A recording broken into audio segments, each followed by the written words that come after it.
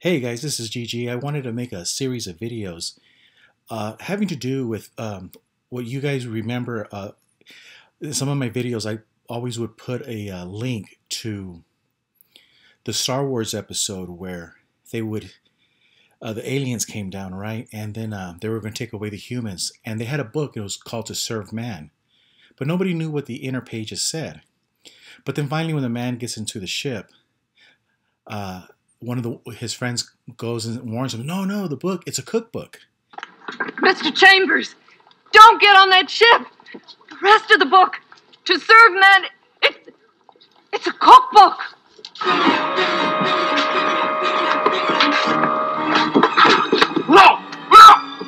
The reason I say that is because the governing body of Jehovah's Witnesses, what they have accused you, the apostate, they accuse you of, if you ever leave the Jehovah's Witness religion, you are mentally diseased, especially if you're an apostate.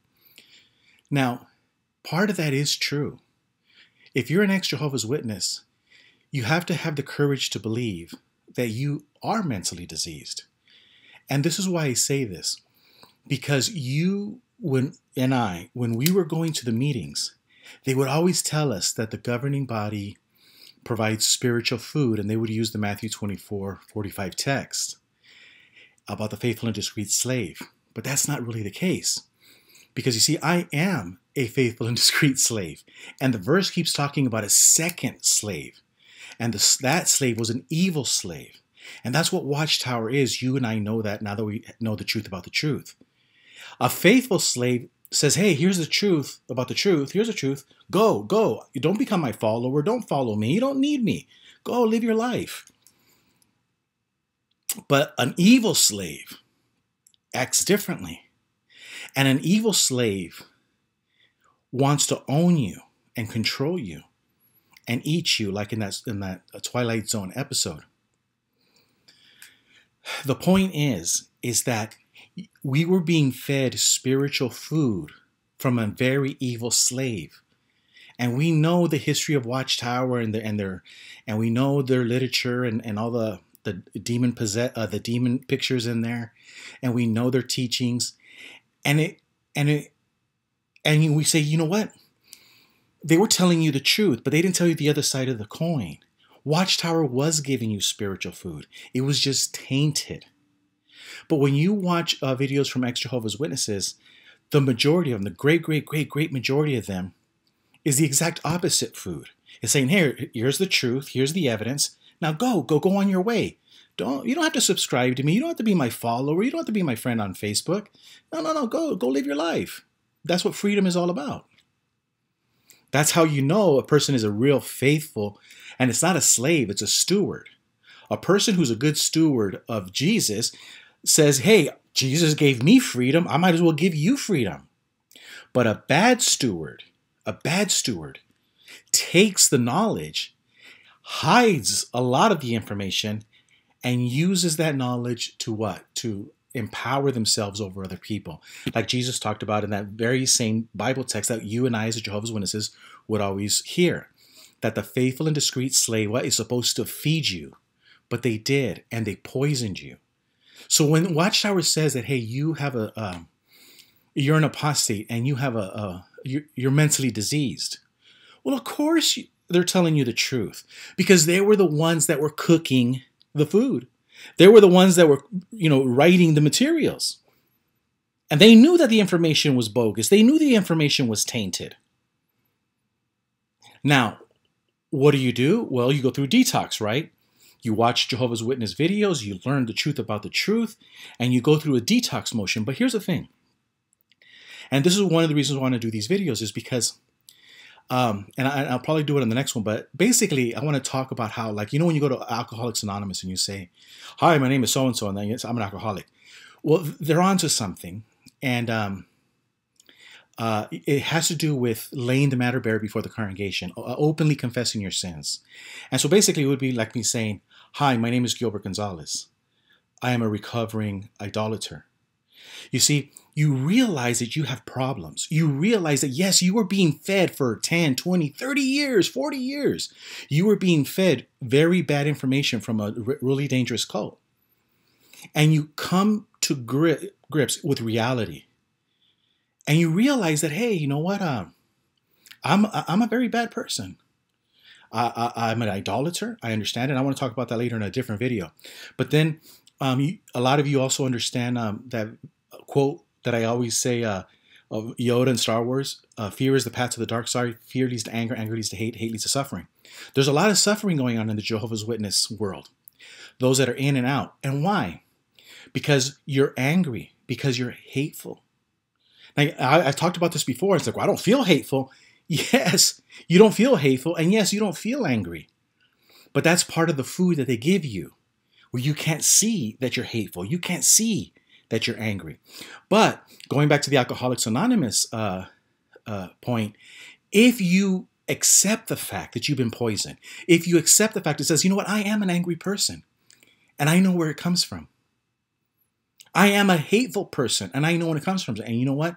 I pray to God, and I tell him all the time, Father, I'm a very angry person. Father, I'm a very hateful person. I know it. And I pray to God, and I say, Father, I'm an idolater. I know I was an idolater. But I always repeat the things that I know are true, even though it hurts, because that way you never go back. Now, one of the things that we're going to talk about today just has to do with narcissism. I'm going to show you this video link, and watch the show on Lisa's page. It's a great show. It's these are two doctors talking to each other, so there's a lot of heavy information there. And then you can also look up Sam's webpage, and the guy just nails it out of the park about narcissism. It's narcissistic. Because what is the paranoid? What's the main message of the paranoid? The main message of a paranoid is, I'm sufficiently important to be the victim of a conspiracy. The CIA is after me. The FBI is after me. My neighbors are after me. My boss hates me. Why? Because I'm important. I'm the center of attention.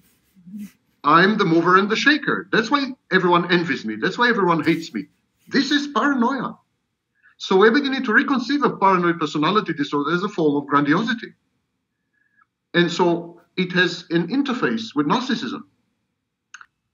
But you see, Jehovah's Witnesses, when you were going to the meetings, or are you ex-Jehovah's Witnesses? You were being spiritually fed by a group of very evil men.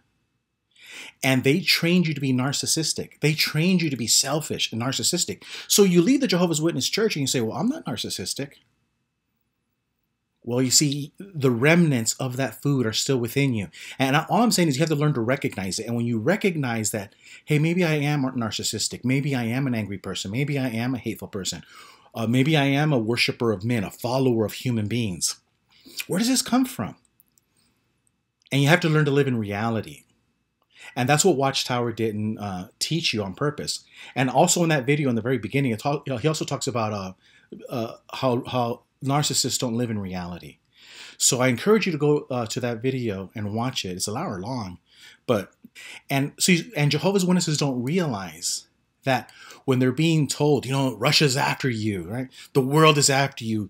The world is after Jehovah's people. No, the world really doesn't care about you. The world is happy that you're not going door to door. The world is happy that you're leaving, you're out of the picture. But the damage that it causes on an individual level of narcissism is great. And it also has residual effect. So you're not just narcissist when it comes to your belief, in your religious beliefs, but it also has extra effects in your personal relationships with your family and your friends. And now you know why. Now you understand why Jehovah's Witnesses have destroyed marriages, destroyed families, destroyed friendships. How many times on YouTube do you see people that have destroyed friendships? Every person that they become friends with, they ended up destroying it. Why? We're not using it as a criticism for those of you who are ex-Jehovah's Witnesses who are on YouTube and you want to pretend to be friendly, but everybody you befriend hates you within, you can bet money that 2, 3, 4 weeks or a month, you're going to be in some kind of fight with that individual, whether on Facebook, or whether on YouTube or so forth. And what it is, and I don't say it as criticism, what I'm saying is that you have to come to reality, that this is learned behavior.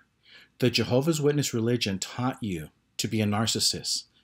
And they taught you, and basically they set you up for failure. That's why you can't keep a wife, or that's why you can't keep a husband. That's why you can't keep friends. That's why you don't talk to any of your immediate family and then your extended family. Because see, this is you're a narcissist. That's one aspect, and there's a lot of other ones that we're going to discuss in the future videos. But it goes back to living in reality, living in Realville, and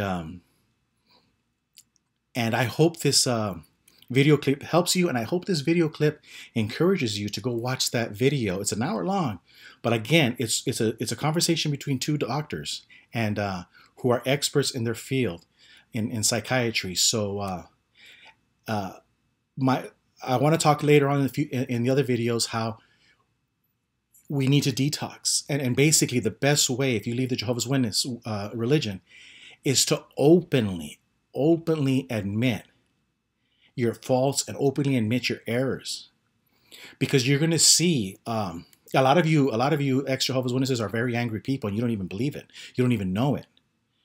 But when you tell yourself, you know what, I'm angry or I'm hateful, it helps. And then you start realizing, I'm babbling again, but you realize where it came from.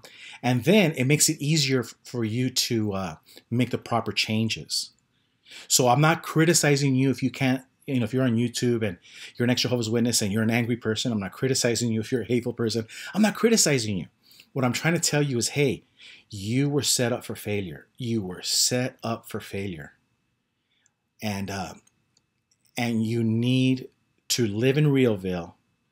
And the best advice I can give you as an ex-Jehovah's Witness, whether you're a long-time ex-Jehovah's Witness or a recent ex-Jehovah's Witness, is openly admit to God, to Jesus, or to and especially to yourself or your family, your loved ones. Openly admit your errors. Openly admit them and embrace them. So that way you can learn from them, and also learn how to never repeat and go back into becoming, like I was, an idolater and worshiper of men.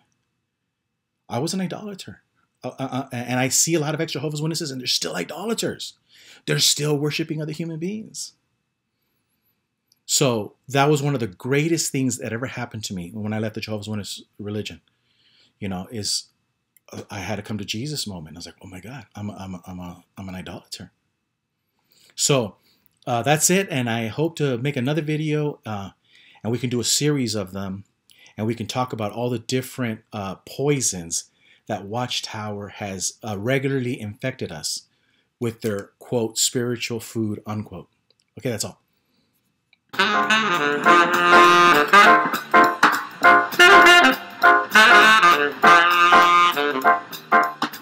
JW Crisis, the Jehovah's Witness elder you wish you had when you were going to the Kingdom Hall.